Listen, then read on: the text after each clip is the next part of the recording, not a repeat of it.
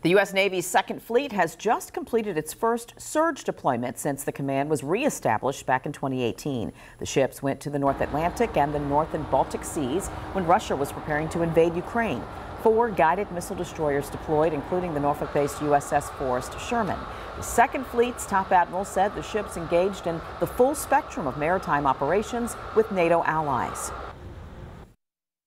And so the request for additional forces from the U.S. Navy show the ability that the Navy can, surge forces, surge certified ready naval forces to provide the defense of Europe and to reassure our allies and partners of our commitment to the defense of the NATO alliance.